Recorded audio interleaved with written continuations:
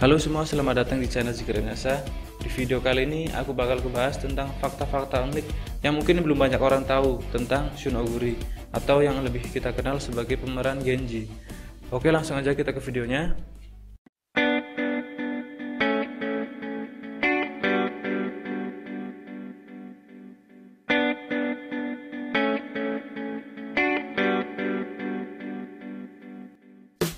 Fakta yang pertama, agamanya belum jelas. Meskipun di Jepang sebagian besar warganya berkepercayaan Shinto, namun sepertinya hal ini nggak berlaku nih sama Shun Oguri. Dilansir dari drl.com, Shun Oguri itu non-religius atau nggak punya kepercayaan. Apakah dia ateis? Apa mungkin agnostik? Namun ada beberapa fans yang meyakini kalau Babang Shun ini agamanya adalah Buddha. Terlepas dari semua hal itu, Babang Shun belum pernah memberikan statement resmi tentang agama yang dia anut selama ini.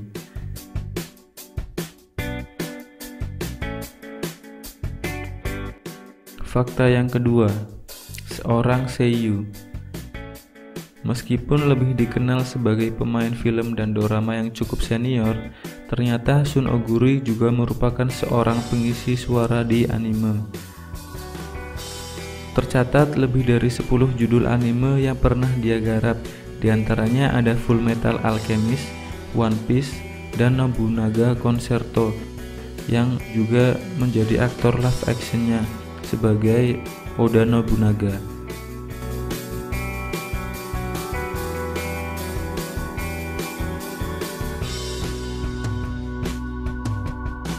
Fakta yang ketiga, ogah main medsos.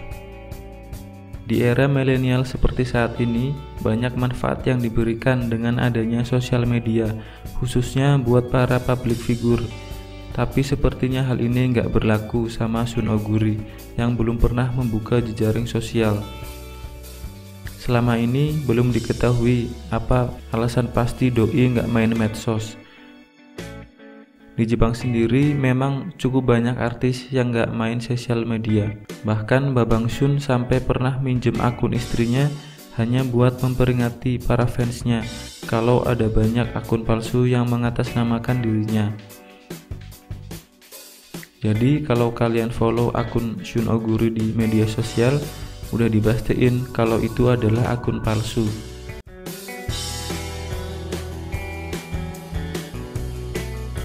Fakta yang keempat, bakal main film di Hollywood.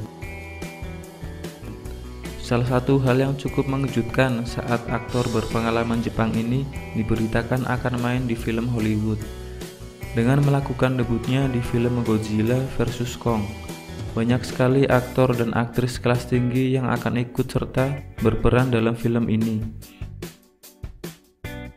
Nah, film Godzilla vs Kong ini akan tayang pada 13 Maret 2020.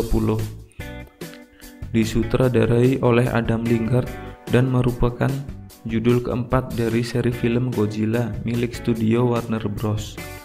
Di mana Shun Oguri sudah pernah beberapa kali ikut dalam proses film garapan Warner Bros. Seperti film Gintama Real Museum. Banyak para fans yang antusias menanti debutnya di film Hollywood. Jadi mari kita tunggu aksinya tahun depan.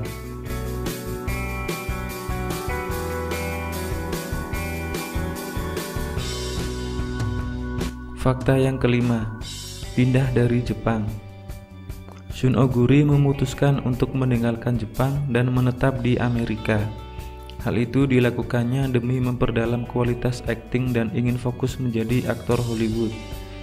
Gak cuma sendirian, aktor berusia 36 tahun ini juga mengajak istri dan kedua anaknya untuk menetap di Amerika, yang mana udah dipastiin bakalan memulai debutnya lewat film Godzilla vs Kong. Berkarir di Hollywood adalah mimpi Shun Oguri sejak kecil, dan menurut agensinya, Shun Oguri bakal pindah ke Amerika untuk waktu yang tidak terbatas. Jadi, untuk main lagi di film-film Jepang akan sangat berkurang. Sedangkan rumahnya yang di Jepang bakal digunain buat ruang latihan dan studio aktor lain selama dia pergi.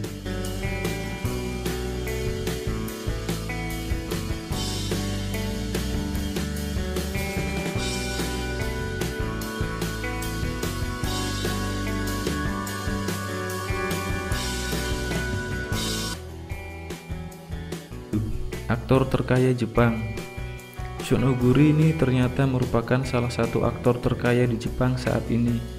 Dilansir dari networthstats.com, kekayaan bersihnya mencapai 1 juta US dollar atau senilai lebih dari 14 miliar per tahun 2019. Itu pun belum termasuk aset-aset seperti kendaraan, rumah, dan barang-barang berharga lainnya. Kemungkinan besar kekayaannya akan semakin bertambah dari setiap tahunnya. Apalagi dia sudah pindah ke Hollywood yang bayaran ya filmnya sangat fantastis.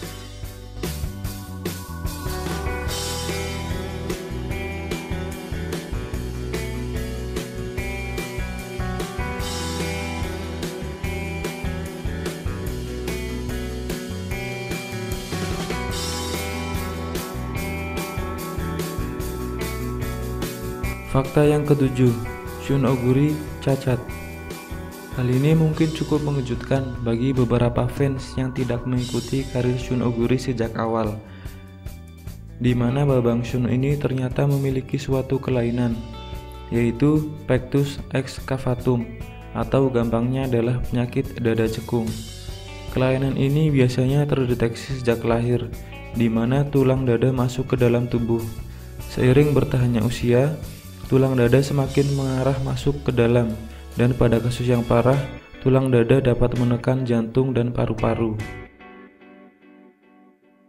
Pectus excavatum pada Shun Oguri dapat terlihat pada salah satu dorama populer yang dia mainkan, yaitu Hanakimi, yang tayang pada tahun 2007. Hanakimi adalah dorama komedi romance yang menceritakan tentang Mizuki Asia, diperankan oleh Maki Hirokita, seorang gadis Jepang yang menyamar menjadi pria, di mana dia bertemu Sano Izumi, seorang atlet lompat tinggi yang diperankan oleh Shun Oguri. Dada cekung Shun Oguri terlihat pada episode pertama dorama ini, saat Asia pertama kali masuk ke dalam kamar Izumi untuk menjadi teman sekamarnya. Di situ terlihat saat Shun Oguri membuka bajunya. Terlihat seperti ada yang berbeda dengan dada sebelah kirinya.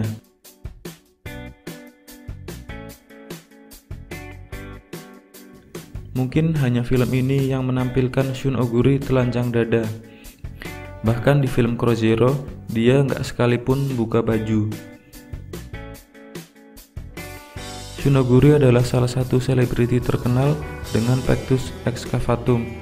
Ada juga aktor terkenal lain seperti Joaquin Phoenix, pemeran Joker, yang juga mengalami hal ini. Beberapa orang melakukan operasi untuk memperbaiki kondisinya.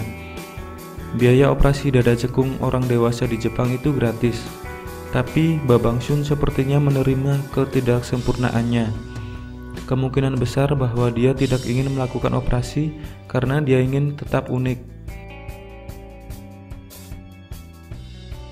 Tingkat keparahannya juga cukup ringan, dan itu tidak menyebabkan masalah buat jantung dan pernapasannya. Dia menerima dirinya apa adanya, dan para fans tetap mendukungnya.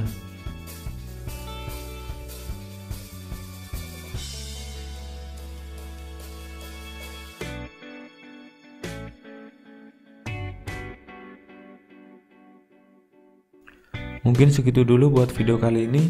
Terima kasih yang udah nonton. Jangan lupa subscribe channel ini dan like kalau kalian suka. Sampai jumpa di video berikutnya.